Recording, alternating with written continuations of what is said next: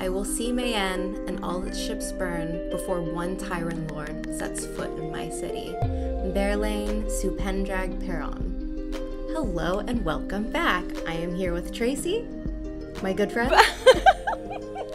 I am here with my wonderful friend Amber. And this is The Road to Tarvalin.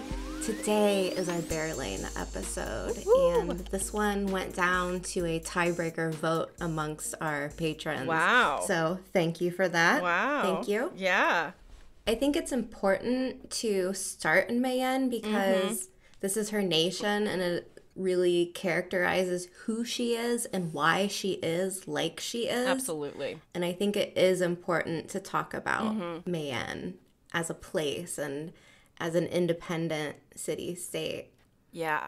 When you look at the map, it's this little tiny peninsula off on the right side of Tyr. And it really is just swallowed by Tyr. There's the coast, which is a big part of their economics and their wealth. But it's because they have their whole like secretive shoal fish oil dealings that they have that nobody knows where they find these fish. So it's all secretive. And I think it's one of those things that the Mayene leadership, whoever they might be throughout time, keeps secretive, keeps safe. Their source of income coming from trading kind of makes sense because even though it's like a really wealthy nation, it's very small, which is another reason why it's considered one of the city-states instead of a kingdom or a nation, the way that the other, I guess, land masses, countries, whatever, of the Westlands are considered. But they have a lot of artisans. They're really good at shipbuilding. And they're really close to the sea folk trading lanes. Oh, and Shara. Like, don't they have, like, trading capabilities with Shara as well? Yeah, kind of scary place to be wheeling and dealing with. Holy cow. Holy cow. Shara scares me, and it's not even a real place. I think one of the things to, like, get out right off the bat about Mayene being a city-state, you have to kind of, like, think about what that means for them. And I like to think of it kind of like, well, I guess Tarvalin would be more like the Vatican. Mayene would be like Singapore, but tiny. Not like a massive amount of people living there. So this makes it even more interesting and exciting, I think, because there's not a ton of people living there. We're not talking about a huge population, but having a smaller population while being able to remain independent is really impressive. Yeah, they do have a standing army. It's the Winged Guards, but it's only 2,000 men, and that's like officers and everything included. It's not a very big army, especially considering they've got Tyr just like right on the other side of them, basically waiting for their opportunity to take Mayene as theirs. But where they're located is also like of huge defensive value. Like there's, what is it, the Drowning Lands to one side, and then they have like coastline to the other. They're just really naturally well situated to be able to defend themselves. And apparently they have like really thick thick walls around their city. Yeah. So this whole line of Mayene leadership, they're always referred to as the First, and they claim descendants from Arthur Hawkwing through his grandson. But this is kind of like laughed off by everyone else besides the Mayeners. Right. So we don't really know if this is true or not. It's just kind of like one of those things that gets passed down and, you know, Wheel of Time, myth becomes legend, blah, blah, blah. Are they really? I don't know. Maybe, possibly. Yeah. But I think there's something also about that is inspiring for your nation. So I think this is maybe some type of, it's good PR when you think about it, even if it's not true. Really, even the whole story of how this Hawkwing descendant comes to Mayene, Like his mother was maybe assassinated, and he maybe survived the assassination attempt. And if I read it right, the label First Lord or First Lady was supposed to be like figurehead, ceremonial in intention. And it was just like as time went by, the power began to accumulate. I actually had a question for you about the way that the firsts consider themselves descendants of Hawkwing, but like the outside world is like, ha ha ha, yeah, right. Do you think that in any way that affects the legitimacy of their rule? No, I don't think so, because the legitimacy of their rule is sitting as a figurehead of the Mm-hmm. nation. So as long as there's someone sitting there, they're in Mm. power. There hasn't been an uprising. Tyr didn't take them Mm-hmm. over.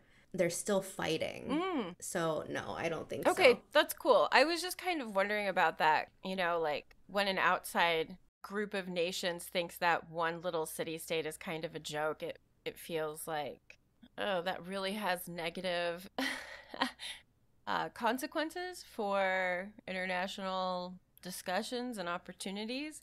But I agree with you. Yeah, I don't think Mayenne is running around like the Westlands, like we're the biggest and the baddest and the best, Like they're not trying to conquer other nations. Mm. They're just trying to remain sovereign. Yeah. They're looking at themselves inwardly. They're not trying to spread from what it looks like, especially in this time period during the Third Age. Mm-hmm. It's just keeping that tyrant military, the High Lords out Mm-hmm. and making sure that they're not swallowed.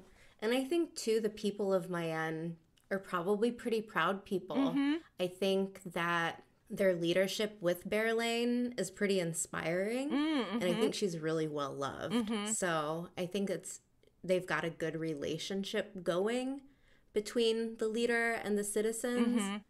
So yeah, I think that even though it could be seen as a joke elsewhere, I don't think that Berelain is really too concerned as long as she gets what she wants. Lovely. So should we talk about her?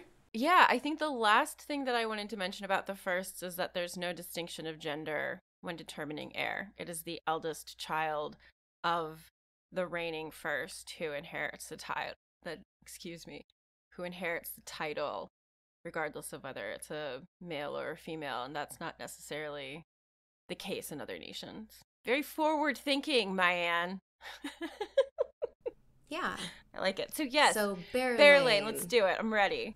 Her full title is Berelain Sir Pendrag Peyron, the First of Mayenne, Blessed of the Light, Defender of the Waves, High Seat of House Peyron.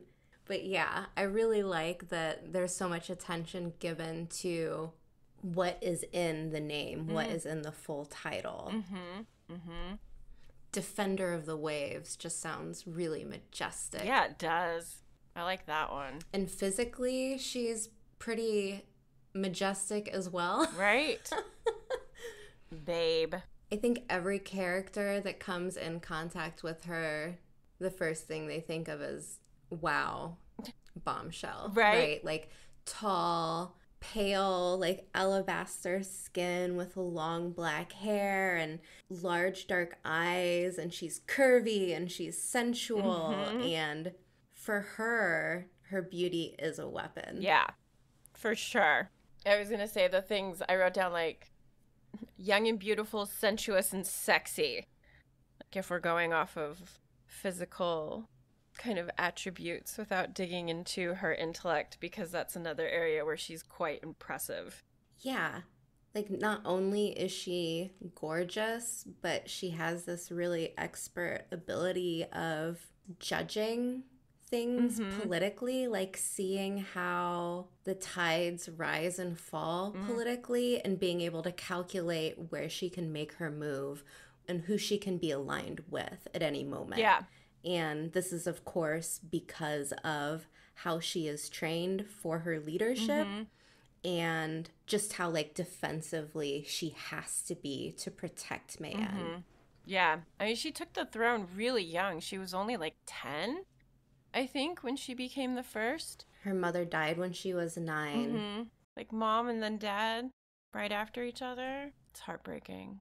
So yeah, that would have been like a year after her mother died. Mm-hmm. She takes the First of Mayene title. Mm-hmm. And I think again, like, it's really a shame that we don't get Berelain point of views Mm. in the story. There's kind of one later on, Mm-hmm. but it is not from her point of view. It's from the narrator's point of view, so it's not in her own Yeah. voice. I think that it's a really like great disservice because we see Berelain through the eyes of everyone Mm-hmm. else, and this definitely colors our judgment of her, I Oh think. my gosh, yeah. But I mean, I'm not saying that if we got things from her point of view, that it would change our image of her drastically, because of course, even if someone does have their own point of view chapter or paragraph, even, there's always that question of unreliable Mm-hmm. narrator. People can lie in their thoughts. Like, delusions are strong. It Absolutely. happens. Yeah. So I'm not saying it would change everything, but it would still be really cool to get to see her way of thinking and what she's thinking of the characters who are so often judging her. Right. I guess maybe what I was thinking is how much I agree with you that even though we don't get her internal monologue or point of view or whatever, I think we're given a fairly, hmm, maybe not well rounded, maybe that's the wrong word, but we definitely get a lot of perceptions of her from a lot of different people. And I think she proves herself kind of over and over again that she's intellectually capable of standing with pretty much anyone else in the Westlands. She's Oh, yeah. in Oh, she's yeah. intuitive. She doesn't really have some of the same prejudices that seem to influence some of our other nobles that we see in the series itself. Oh, I think I just remembered what I wanted to say though. Okay, so she's the full package, right? She's smart, she's beautiful, and oh yes, she's been trained to defend herself in the event of someone trying to physically assassinate her. So it's almost like, what can't Berelain do? Like, just looking at what we're saying about her, she sounds Right. amazing, right? She sounds incredible. But so many of our characters that come across her are just completely infuriated by Yep. her. The women can't stand Yep. her. The men think she's a floozy. Mm-hmm. Like, she can't win Mm-mm. from like the point of view of our main characters for the most Yeah. part. But there's still something inside of me that really, I love Berlane. I think that she's such a fun character, even though she does some not so nice things. But I think that there's absolutely like a really incredible story arc with her from where we start off in the story. Mm-hmm. The way that she's perceived by other people, she doesn't have to be nice to everyone. Like, perhaps this is Berelain's version of Machiavellian. Like, it's not necessarily better to be feared than loved, but to be seduced and outwitted, perhaps. She's working inside the confines of her power as a woman, Mm-hmm. right? Like, Mm-hmm. she's not out there sword fighting men. Nope. Like, yeah, she can defend herself, but she's not taking power physically through fear of physical strength. Mm-hmm. But she's using her strength as a woman, Mm-hmm. how to succeed in this struggle, especially in Tyr with like the Tyran High Lords who are all men. Mm-hmm. Mm-hmm. Like, she's coming at it the only way she can. Mm-hmm. And this is very Cersei Lannister Mm. when I think about it, because she's beautiful, she's intelligent for the most part. Mm-hmm. So that's kind of like how she goes about getting her way, Mm-hmm. because she's not a man. She Mm-hmm. can't make threats like a man. She's responding to the narrow way they choose to see her. And so she's like, she plays into this is what you expect, but she's like 5 steps ahead of them, I think. I think that as our society has changed in some ways, I suppose, because I know when I was younger reading Berelain, I was always like, ugh, Berelain, just flirt with everyone, you sleep with everyone, how dare you? Like, I was definitely like in the boat of slut shaming Berelain. And I think that whether it was intentional or not, maybe it was, Jordan wrote a woman who was going to inspire women in a different way 30 years later, I think. Yeah, I don't know. Like, I really can't say if the intention was to like take the stereotype Mm-hmm. and like show that the stereotype is wrong. Mm-hmm. Mm-hmm. I don't know how much thought was put into it. Mm-hmm. I would almost guess that she just evolved Mm-hmm. naturally. I don't think Jordan was trying to get people to like do some inward thinking on sexuality and the patriarchy with Berelain. Right. I think it was like, she's hot, she's cool, she can fight. Right. And she keeps coming back in the story because she filled a necessary role Mm-hmm. of like being a part, or I guess adversary of some of our other characters. Yeah. And then later on, a friend.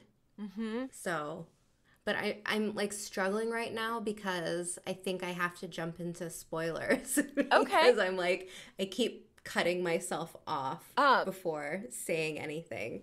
Okay, I think the only thing that I had in here that I think could possibly fit in for non-spoilers are the parallels that are given to Berelain as a character where like inspiration for her may have come from. And one is Eva Perón, which I don't know if I get that one. Listed in the Wiki Wheel of Time, it says the famous Argentinian woman who became a hero to her people and came from humble upbringings. And I Berelain's born to royalty. She doesn't come from humble upbringings. She's owned this since the minute she was born, basically. So this one didn't really track for me, but the second one, Cleopatra of Egypt, resounded tremendously. And for that one, you can't get into talking about how they like really coincide unless you do go into spoilers. So, segue?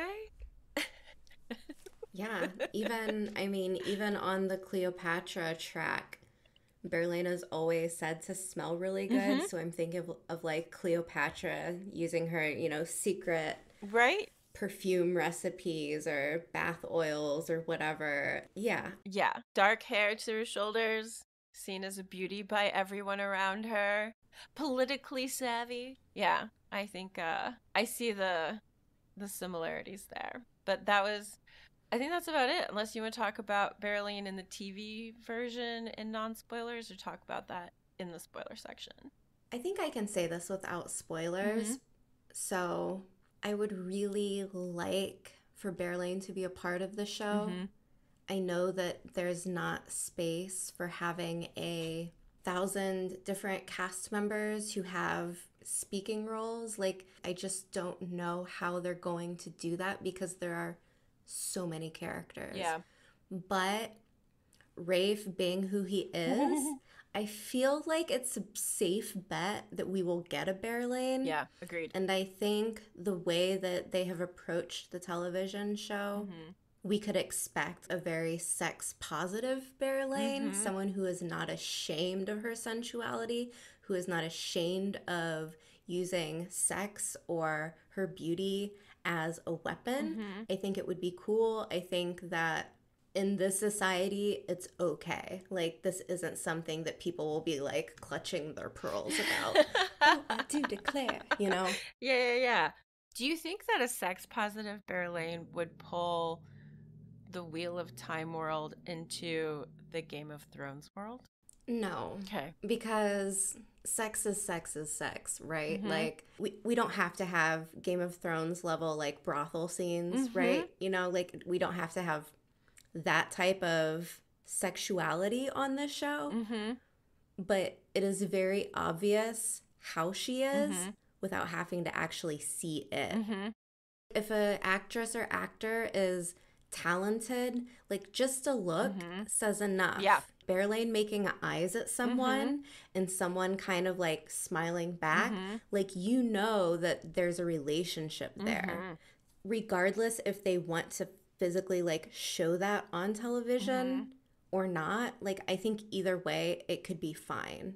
But I don't know if Prime Video is ready to be that explicit yet with the Wheel of Time. Yeah. I would much rather have more storytelling than sex. Like a lot of times for me, it just takes up valuable screen time when we could be getting so much more of the story. So I think we could put like every. She says until there's a Daniel Henney sex scene. I'll still blush furiously through it. I won't lie, but I also might not skip through that one. Again, I think the question here is maybe like more about the female gaze Mm-hmm. versus the male gaze, Mm. because I think what you're describing is more like the stereotypical, like very obvious scenes that are Yes. shot by men Yes. where it's supposed to be something that is consumed by men, therefore Yeah. it's made for them. Uh-huh. There is a difference, I think, and with Berelain, it doesn't have to be like that explicit, and I think that's the problem that I'm having explaining it, because it's usually a little bit different written by a Mm-hmm. woman. You know what Mm-hmm. I No, mean? absolutely. I think you did a brilliant job explaining that. Like I think that's exactly what I'm leaning towards wanting as opposed to what we get so often in television, in film, where it's I don't know, that male gaze is real uncomfortable. It just is. Yeah, sometimes, yeah. But again, like I'm also the type of person where like when Game of Thrones was on, I wasn't like, "Oh my," I was like, "Oh, another brothel scene. Okay, Right. whatever." Yeah. I'm all for it. Grow the show in whichever way feels, I guess, natural and empowering, I hope for. Do you have any actors in mind that could play Berelain? I would just want someone Yeah. unknown, like someone that I don't associate with any other television Mm-hmm. show, someone a fresh Ooh, I love face, that. you know? All right, let's jump into That spoilers. sounds great. So, before like I get to any specific chapters or Mm-hmm. anything like that, there's one relationship of Berelain's that I really, really love, and that's with Ruark. It's this mentor, almost like daughter protege Mm-hmm. with Ruark, and it's really surprising, Agreed. especially because in these books, so often the cross culture and different gender relationships, they end in calamity Mm-hmm. so often, Mm-hmm. where it's like this is the one where I'm just like I really like her relationship with Ruark Mm-hmm. and the other Aiel that Mm-hmm. she's in close with. Mm-hmm. That's actually on my spoiler list as well as the what makes her so lovable to the wise ones. Like why are they so drawn to her? Like Egwene at one point observes Amis kissing Berelain and the way a mother kisses a daughter. And she's like, "What the heck? What is going on here?" And I'm like, "What was it?" I think it's just something in the Aiel culture to really respect how transparent, maybe that's not the right word, just how forthright she is. Mm-hmm. Like she says what she means and she means what she says. Mm-hmm. She is authentic. In talking about Ruark, he's one of the first Aiel encounters that she has, as far as I'm aware of. Like, when we first meet Berelain in the series, she's delivering a letter to Moraine. And as she's leaving, she passes by Ruark and she's like, "You're the head of the Aiel. I will dine with you." And I think the fact that, like, she doesn't have any prejudices. Like, everyone else is like, "Oh my God, the Aiel." Like, they all have these really set ideas of what the Aiel are. And Berelain just sees another potential tool for her tool bag. Like, everyone gets the same treatment. What can you do for me and for my country? And not that that's a bad thing, but like, I mean, that's her whole job, really. So, Yeah, yeah.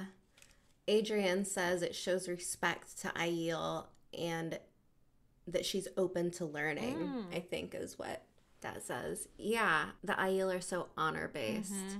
And I think, yeah, she shows honor, even though sometimes she can act a little petulant, but Yeah. she's always. She's sometimes being put in her place by Ruark, like, I'll send you to bed without supper. And she does it. Like, she's she goes Like, along with it. runs. Here, I'm running Mm-hmm. because Rourke told me to. I would still love to know what that conversation was that the two of them had that has placed that kind of response system in her to what he threatens or intends. I don't know, but like, what did they say to each other? Okay, I want to start talking about some of these chapters with Berelain. Sure. The one that always caught my attention is the one in Lord of Chaos. And it's where she puts everything together and finds Rand's abandoned sword and dragon belt. So it's the Festival of Lights, I think. So it's like the Or the Feast of Lights. Randland version of Winter Solstice. Okay. And it's mayhem, right? Like, it is just party time, people making out on the This streets. is in Kyrian, Everything right? is chaotic. Yes, Yeah. this is in Kyrian. Okay. And she comes in, and this is during like one of those big moments where Perrin and Fael are fighting because of Berelain. Mm-hmm. And she comes in into Perrin's chamber. I don't know if it's Perrin's chambers, but it's Perrin, Fael, and Loyal. Fael and Loyal are playing Mm-hmm. stones, and Berelain like opens the door, and she's got the sword and the belt, and Perrin is like growling at her like, out, you get out, and he's ready Mm-hmm. to like push her out the door. And she's like look, you idiots, like, he left his sword and his dragon belt. Mm-hmm. He was taken. Mm-hmm. Like, he wouldn't leave this behind. So she's the first person to put this Mm-hmm. together. She is not a dummy. Mm-mm. And everyone else is kind of like, oh no, oh no, like, what do we do? And Perrin's like, okay, like, I'm assembling everyone I can. And then we have this like assembly of one of the most cool, most massive like war parties in the Wheel of Time. And I just love that she's a part of it. She even sends 200 of her winged guards. Mm-hmm. 200. Like, she is one of the, in terms of size, she has a very small army compared to some of these people. So, like, the Aiel can afford 5,000 spears, 1,000 Farder Mai, Mm-hmm. and 94 wise Mm-hmm. ones, right? And Berlain's like, here's 10% of my Right. military. Right. Go, I give this to you. And she's ready to join them, Mm-hmm. even. Like, she would have gone too, I think, Absolutely. if she could have, but she has to stay in Kyrian because there's Shido like approaching, and that's the whole issue with like this war party. They can't move too many pieces outside of Kyrian, otherwise the Shido will come in and just sack the entire city. Masterpiece of a chapter, and I love that like there's this really great metaphor with like Loyal and Fael in the background playing stones, because it's like a chess game this entire chapter. Yeah. Like, how many people can we take? Who can we move? What can we do? And Berelain is like the one that kicks it off. Mm-hmm. Yeah, I was just reading over the where that starts to unfold in that chapter and how like her mind works to connect all the dots. Like, she's like, I just, this whole thing smells fishy. So these are the things that I started to do. No one else was doing those things. Parents been off searching, like, now that they think that Rand's actually gone, and she's like, so here are the dots. I have connected them. We need to do something. Yeah, good observation, Amber. Love that about Berelain. There's another chapter of hers where I think it was like this big I don't know, like turning point for me where I was like, I love her. I just love her. Like that's the chapter. Mm-hmm. That's the bit. I love it.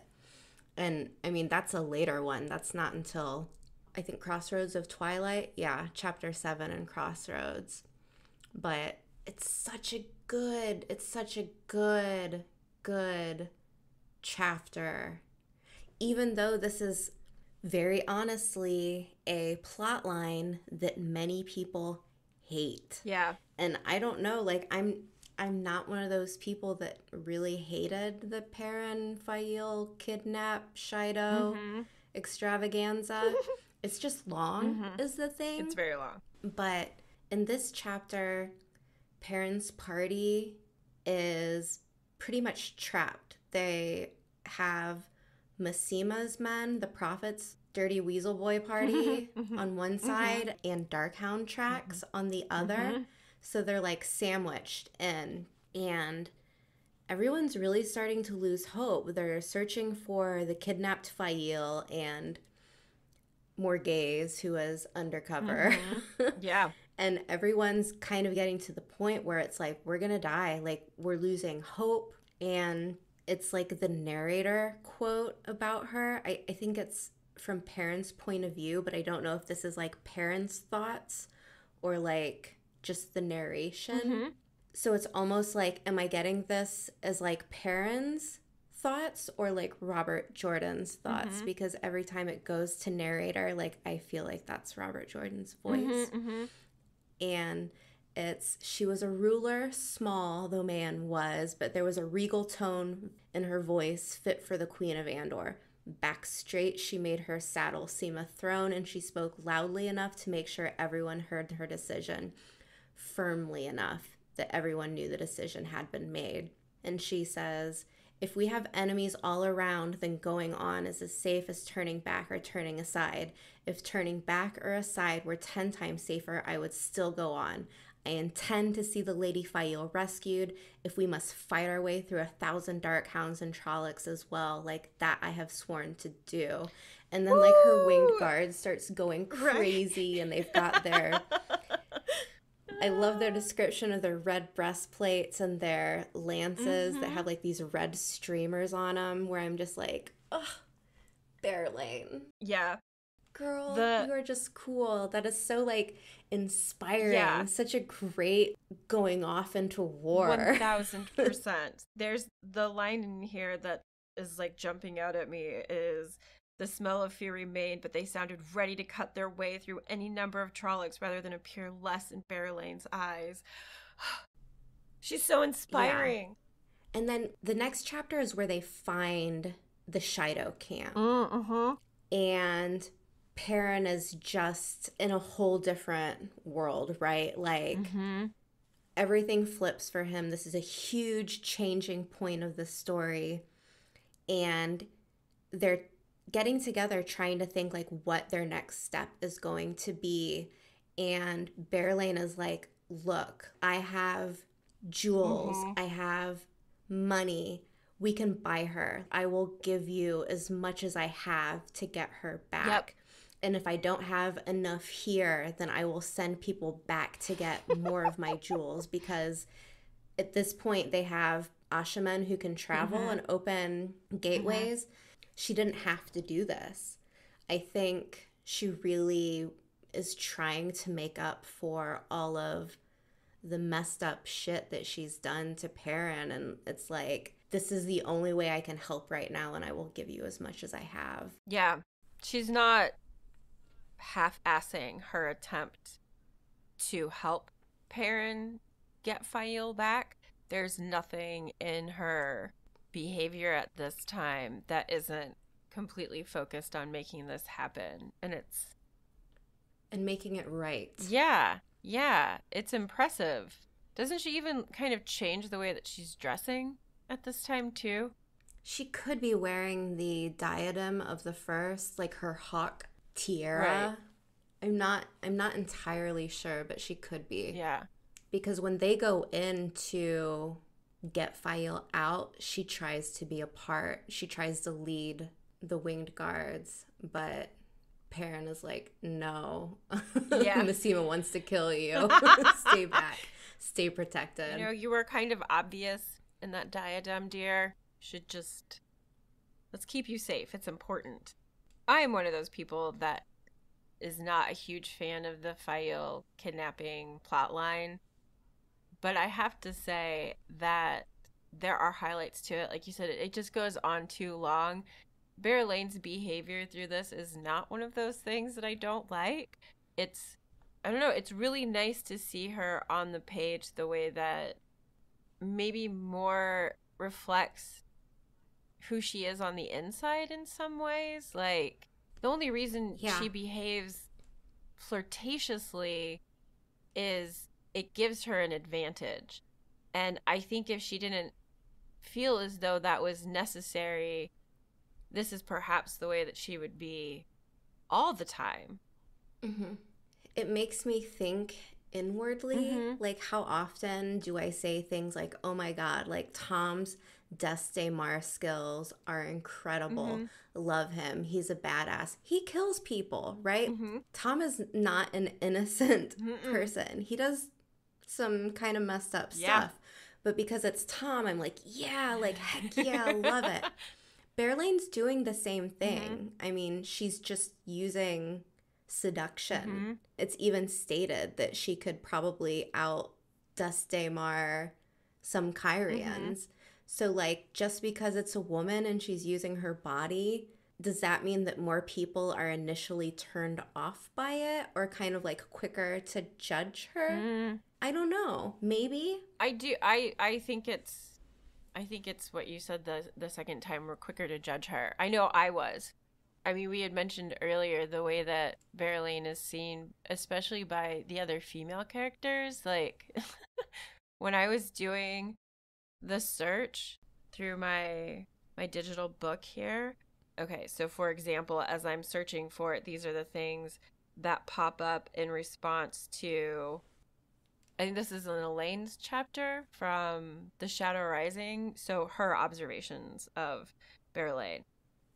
If that chip Berelain has her claws into him, it will not be easy to pry them loose.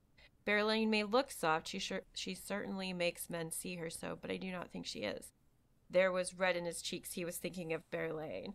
There are all these ways that they think of her, and it's usually really unflattering. Berelain would have been wrapped around him by now. And then Berelain, or Elaine being like, I'm not Berelain. I'm not going to be like all over him. That's not my way. Like, Berelain's way is bad. But I think that's like, it's one point of view. And I think it's the one that I had for so long. Like that was the point of view I followed instead of of course, because you associate with the main characters. Right. Yeah. And I think that I apologize, Berelain. I was unfair to you.